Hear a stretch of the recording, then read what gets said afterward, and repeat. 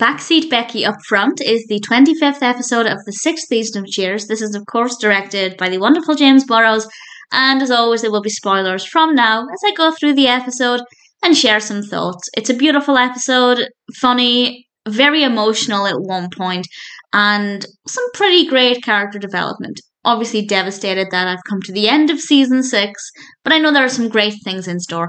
The episode starts off with Evan Drake and Cliff mostly is analysing him, and we then cut to Rebecca saying that it's interesting that Mr. Drake always seems to dine at Melville's, and he's currently in her office using her phone, which she's very excited about, and he wants to talk to her. And of course the big question is, what could he possibly want to talk to her about? We don't have too long to find out, because he tells her he's moving to Tokyo. And Rebecca faints. And Sam's response, I told her to take that outside, really helps to sum up the fact that Rebecca's actions are getting pretty predictable. And she basically gets herself into these situations where she will constantly make a fool of herself. It's very much on brand with Rebecca. Sam is then comforting her in her office, and he suggests throwing a goodbye party for Mr. Drake to give her another chance to tell him how she really feels.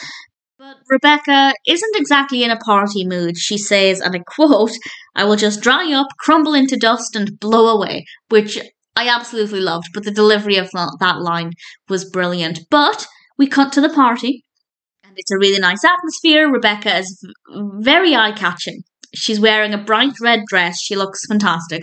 And she's going to talk to Mr. Drake, but Carla gives her some advice, and I feel like that scene could have gone a little bit better.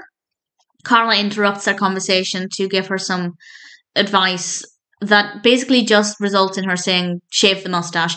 They were definitely going for the comedy angle there, but I feel like I don't know exactly what I was expecting from that, but I think they could have done something a little bit different with it. But nevertheless, it's not too bad. Mr. Drake gets a drink. He tips Woody with some sports tickets because he's used up all of his exchanged his American money, his dollars. And just as Rebecca is about to have a chance to talk with him, Mr. Drake's driver tells him that actually they have to leave now, and he leaves. And I was genuinely heartbroken for Rebecca. I knew it was coming. I've seen this before, of course. But that moment when he walks away and Rebecca realises that her one chance has gone, it's genuinely heartbreaking. But as is usually the case with Cheers, they swoop in with some more comedy as Al walks up to her and just kind of deposits his drink in her hands so he can go to the bathroom. And obviously Rebecca is devastated, and she starts to smash up drinks behind the bar. But then Mr. Drake's driver comes in because Mr. Drake has left his top coat. And Rebecca is just not interested anymore. She tells Sam to tell him it's on the coat stand. But then Sam says it's in the closet, in the top coat closet.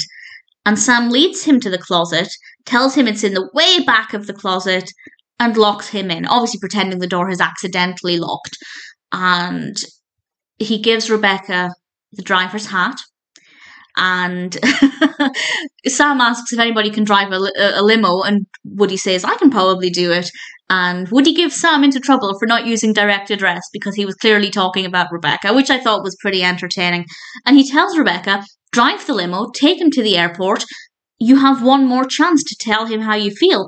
And she does it, and she gets behind the wheel of the limo, and immediately as she sits down, she tells him she loves him.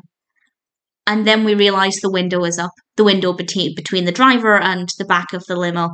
And she winds the window down. And before she gets a chance to repeat what she says, Mr. Drake tells her they need to pick up a woman who's going to be accompanying him to Japan. And it's very obvious that they are dating or in some kind of relationship. And the rest of the episode plays out beautifully, dramatically, unpredictably.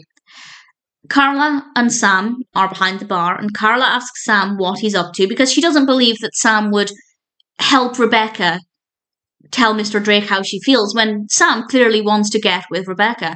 And we find out that Sam does have an ulterior motive, which I don't love, but we don't have to feel that for too long because Rebecca phones him and says that she needs his help. First of all, I love that Rebecca phoned Sam for help, and we kind of develop this a little bit. The next thing we know, Sam is helping Rebecca into her apartment, and we have a little bit of suspense, but not for too long. And then she says, "Thank you for bailing me out of jail." The suspense continues for another couple of minutes until we find out that, and I quote, she wrapped the company limo around the 7-Eleven. She explains that she was so upset about Mr. Drake and this other woman making out in the back of the limo. She just lost control, swerved, and, well, smacked into a 7-Eleven. And Sam is walking around the apartment, closing the drapes, dimming the lights, putting on some music. It's clear what his ulterior motive is. And he sits next to Rebecca, and she says something that I thought was so moving, but also kind of upsetting at the same time. And from that point, the rest of the episode, the emotions really change. And she says to him, "You're the best friend I have in the whole world."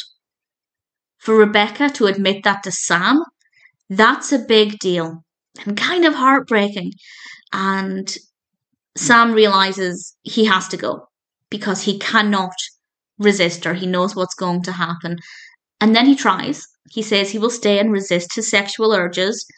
But as soon as he gets close to her again, he can't. He has to leave straight away, which I respect. And as I said, the scene before this, Sam was planning on taking advantage of the situation. And then immediately in the next scene, we see that actually Sam Malone has grown. He has matured. And he's not willing to do this. And then he phones her from the payphone downstairs in the building. And he's there for her as a friend, putting his own needs completely aside. And it's so beautiful. And I'm getting emotional thinking about it because I love them. I love both of them so much. And the development and growth we have with Sam is just so wonderful. And for Rebecca to break down that wall that she puts up in front of her whenever Sam is around is just so wonderful to see. Yes, it is heartbreaking that Sam is her best friend, considering she doesn't love his character, but I do feel like we are chipping away at that and slowly getting rid of little bits of that.